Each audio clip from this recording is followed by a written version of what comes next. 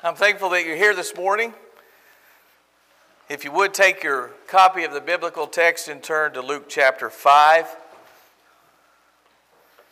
Jesus is so many things to us that are children of God. He is our Savior.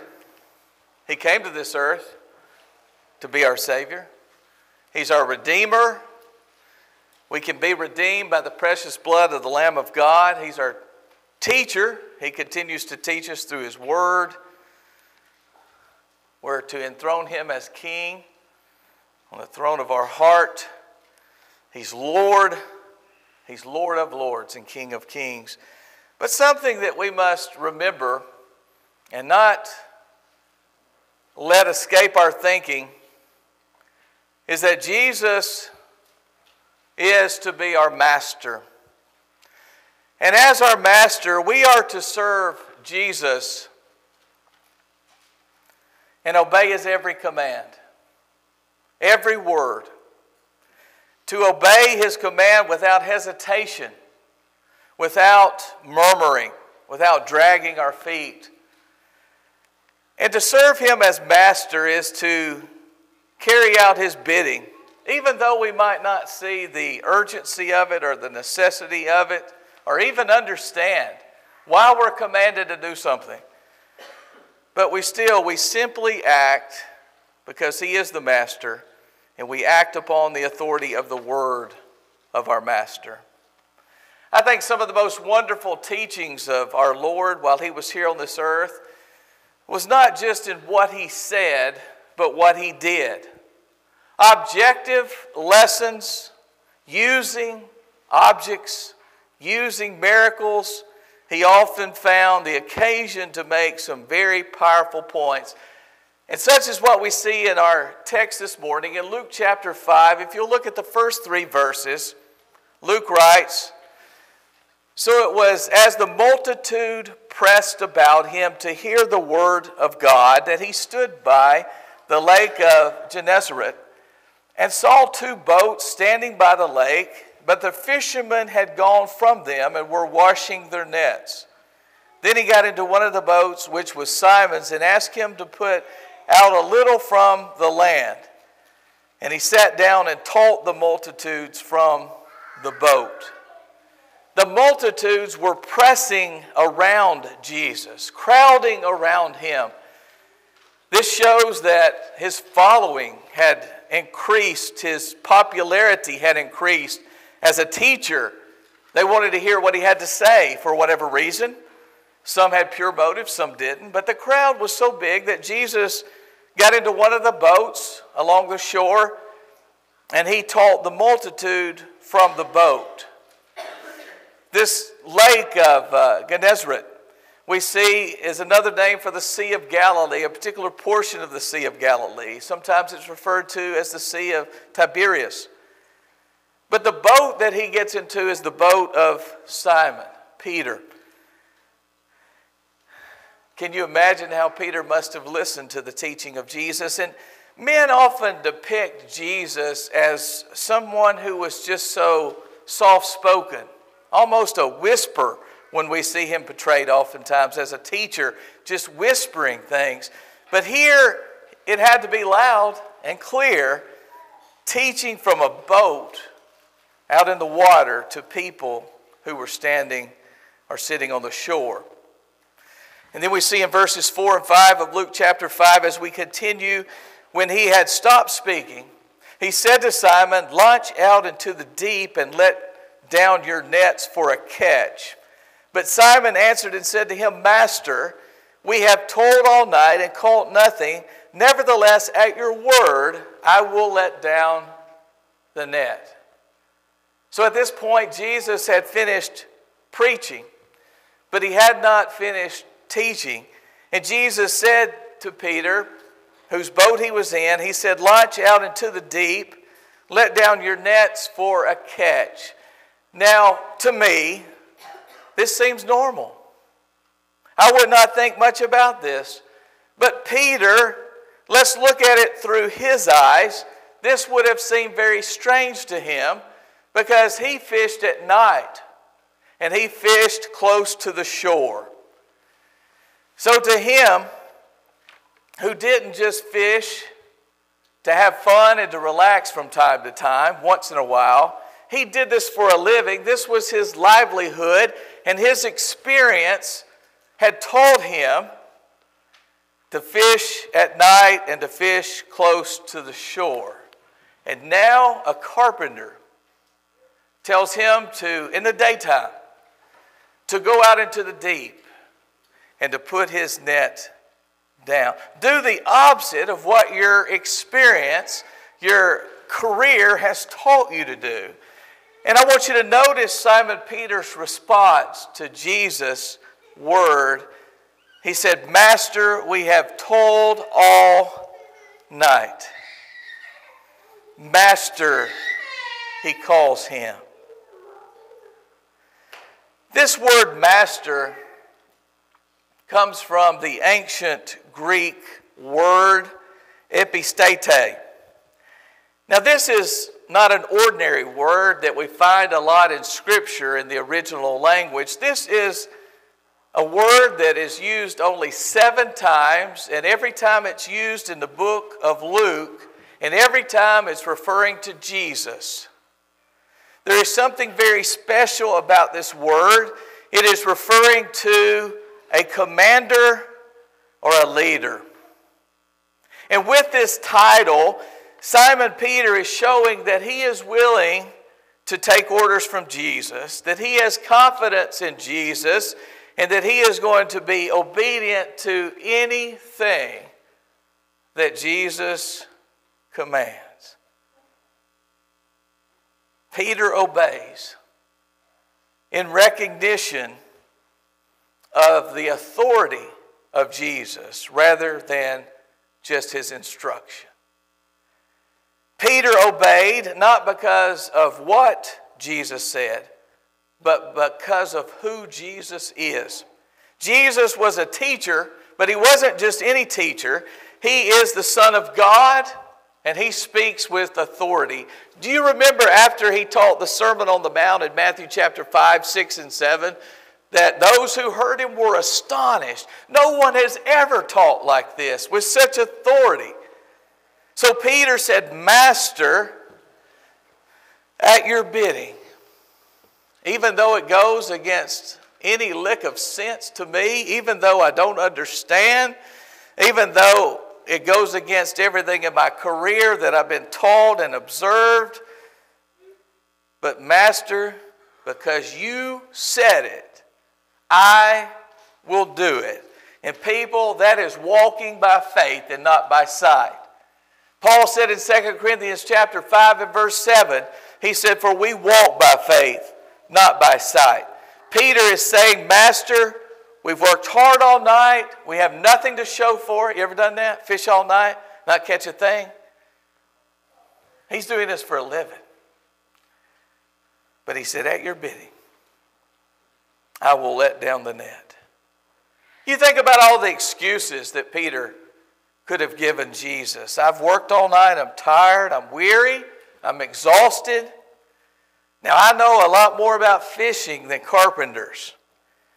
Or the best fishing is at night, not during the day. All of the crowd around us and the loud teaching that you've been proclaiming, that scared the fish away. And we've already washed our nets. Did you notice that in the reading? The nets are clean. After the job is done, they have to do some cleanup work. That's been done. The net's been clean. Or Jesus, you are the master as far as religion is concerned. But I'm the master fisherman. Anybody ever told you they mastered some occupation? They've mastered something? Maybe Jesus was a master carpenter. I don't know. But Jesus is the master of all. He is over all. And we should serve him as master. Peter says, "At your word, I will let down the net. I will do what you said." And that's a great statement of faith by Peter. He trusts in the word of the Lord. God's people throughout all the ages have lived and gone forth with confidence that we read here in Luke chapter 5. The confidence that Peter had. He's left us a good example. At your word, he says, and you remember at his word there was light. At his word there was sun, moon, stars, and planets. They were created at the word of the Lord. At your word, life came to this earth. At your word, creation is not only held together, it's sustained. And at your word, empires rise and fall. History unfolds your great plan. Are we walking by faith and not by sight? Behold, I thought, Peter could have said, it's a lot better to fish at night and close to the shore than in the day and out in the deep. Look at verses 6 and 7 as we make our way through the text. And when they had done this, they called a great number of fish, and their net was breaking. So they signaled to their partners in the other boat to come and to help them. And they came and filled both the boats so that they began to sink. They caught a great number of fish. They had been out all night fishing, caught nothing. And now, when they do what Jesus says, they catch a great number of fish. Peter didn't make excuses. He did what Jesus said, and I believe he was rewarded for that. He understood that he knew more about fishing than Jesus, perhaps as a carpenter. He had worked all night without any results. And I believe the only reason why Simon Peter did what Jesus said is because he believed who Jesus is, the Son of God. And later, he would make that great confession. And Jesus would say that he would build his church. We need to serve Jesus as master. Stop making excuses and just at his command do what he says. So much of a catch that they needed the help of others to bring them all in, to get the job done. And look at verses 8 through 11. When Simon Peter saw it, he fell down at Jesus' knees, saying, "Depart from me, for I am a sinful man, O Lord." And he and all who were with him were astonished at the catch of fish which they had taken. And so also were James and John, the sons of Zebedee, who were partners with Simon. And Jesus said to Simon, "Do not be afraid. From now on, you will catch men." So when they had brought their boats to land, they forsook all and followed him. Peter, in response to this great catch, falls down at the knees of Jesus.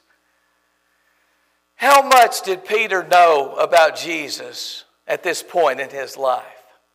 If you look back in Luke chapter 4 at verses 38 and 39, Luke tells us, so he, speaking of Jesus, arose from the synagogue and entered Simon's house.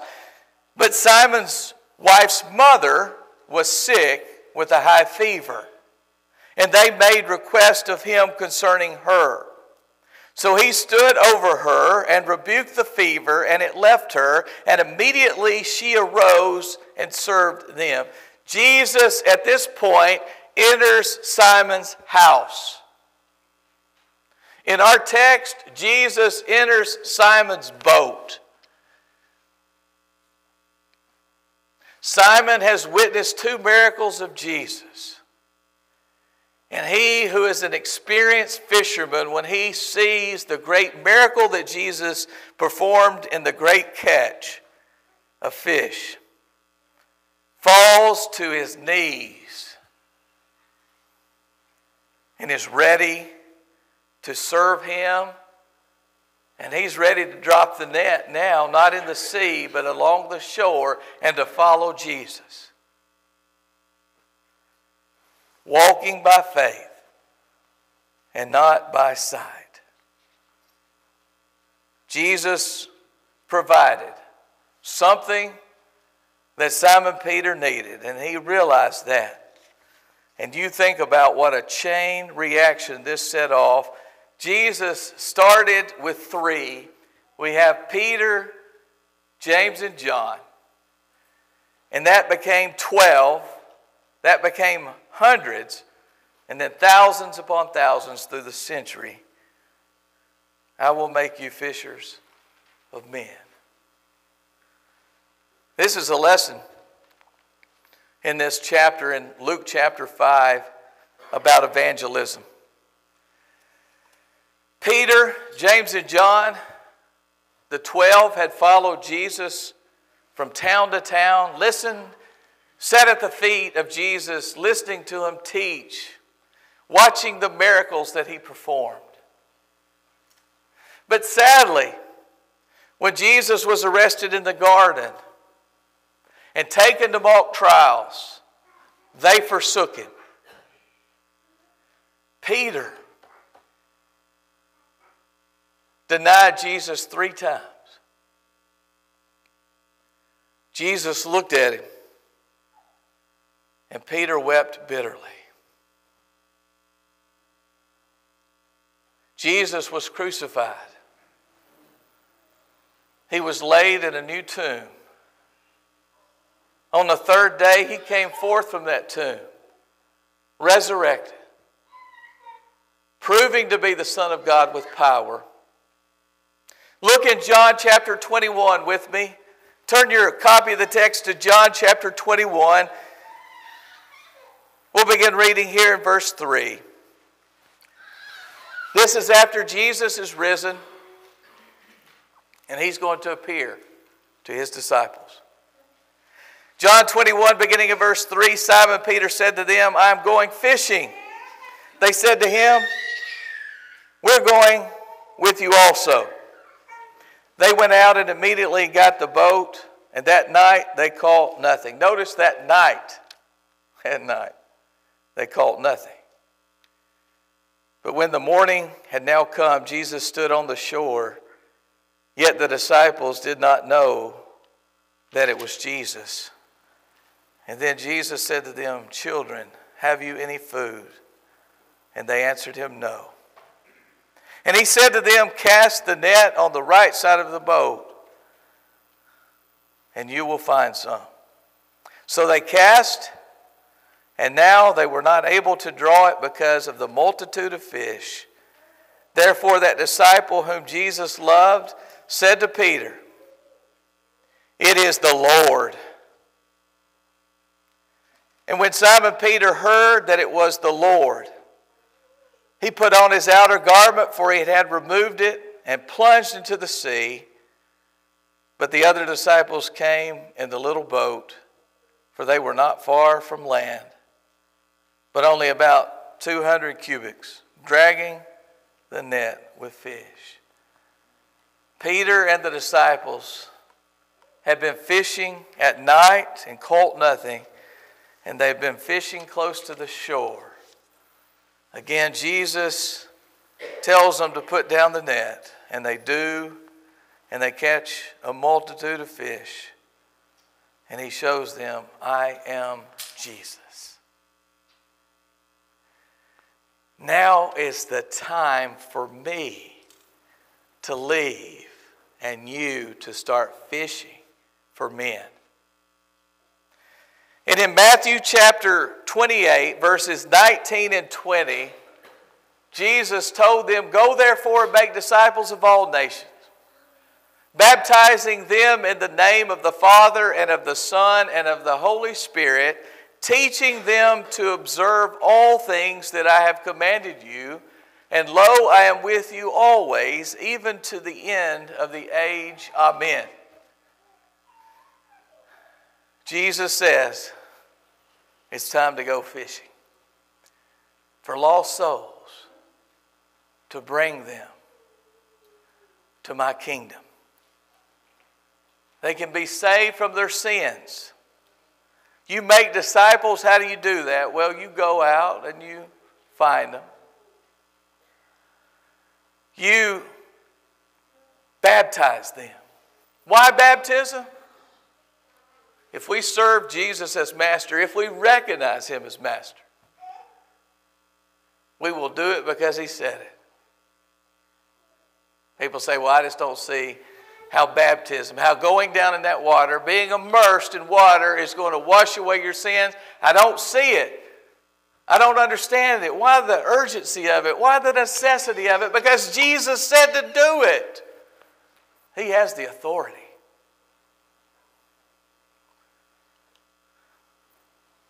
And he says, in fact, teach them every command that I've given. That's only one of them. Teach them every command. And I'll be with you. As Harley read earlier today from Hebrews chapter 13, Jesus says, I will never leave you nor forsake you. As he told Peter in our text of Luke chapter 5, stop fearing. We can serve him as master without fear because he is with us. And if we please him, it doesn't matter how many times we're rejected. They're rejecting really him and not us. But we don't need to fear what man can do to us. But we do need to fear if we don't serve Jesus as master and carry out the mission that he has given us. In Mark's account, at the end of Mark's gospel record, in Mark chapter 16, verses 15 and 16, and he said to them, go into all the world and preach the gospel to every creature. He who believes and is baptized will be saved, but he who does not believe will be condemned. We might can think of all kinds of excuses why we cannot carry that out, why we cannot do the Lord's bidding. Well, I'm just not a people person. I'm really shy. Okay. There's ways you can teach.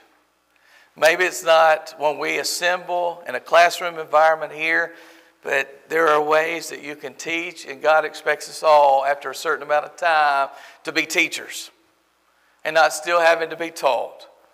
The first principles of the oracles of God, over and over again, he expects us to move on from the milk to the meat and to be able to teach others. Are we doing this? Is the Lord's church growing? You know, when I talk to people and they say, yes, our congregation's going, and then they say, well, we had some people that came over from this congregation or that congregation.